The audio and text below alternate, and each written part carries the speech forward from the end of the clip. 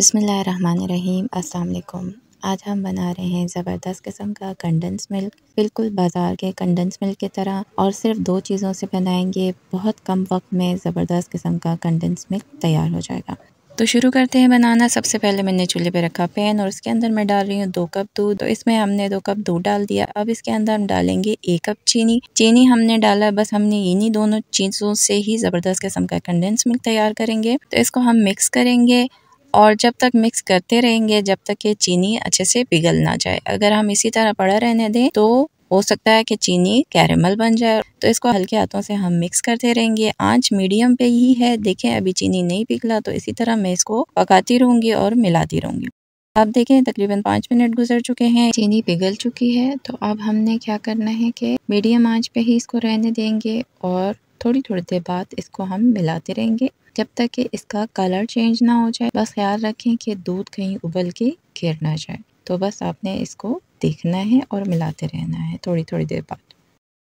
तो इसी तरह देखें इसका कलर काफ़ी चेंज हो गया, काफ़ी दूध रस चुका है। ये देखें बिल्कुल येलो येलो सा हो गया है। इसको पकाते हुए मुझे 15 मिनट हो चुके हैं। तो अब हमें ज़्यादा टाइम नहीं लगेगा, थोड़ी देर में ही ये बिल्कुल रेडी हो जाएगा। तो इसको हम अब मिलाते रहेंगे, हाथ नहीं रोकना। अगर रोकेंगे तो कंडेंस मिल्क जो है वो जलना शुरू हो जाएगा। तो अब हम इसको मिक्स करते रहेंगे।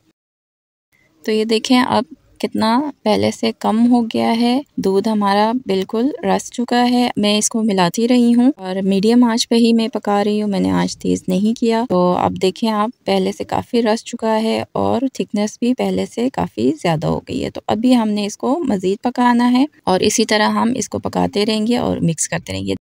तो देखें अब कंडेंस मिल्क बिल्कुल रेडी है। ये जो झाग बन रहा है ये इसकी निशानी है कि ये अब बिल्कुल रेडी हो चुका है। हम चूल्हा बंद कर देते हैं। इतनी ही थिकनेस काफ़ी, इससे ज़्यादा हमने नहीं पकाना, क्योंकि जब ये कंडेंस मिल्क ठंडा हो जाएगा तो ये मज़ीद थिक हो जाएगा, बिल्कुल वैसे हो जाएगा जैसे बाजार का कंडेंस मिल्क होता है। इससे ज़्यादा नहीं पकाना। अगर इससे ज़्यादा आपने पका लिया तो कंडेंस मिल्क ठंडा होने के बाद बहुत थिक हो जाएगा, बिल्कुल जम सा जाएगा। हम यहाँ पे चूल्हा बंद कर दें और जब तक ये झाग नहीं बैठता तब तक इसको हिलाते रहेंगे, और जब झाग बैठ जाएगा तो इसको हम दूसरे बर्तन में डाल देंगे और हमारा ज़बरदस्त किस्म का कंडेंस मिल्क बिल्कुल रेडी हो जाएगा।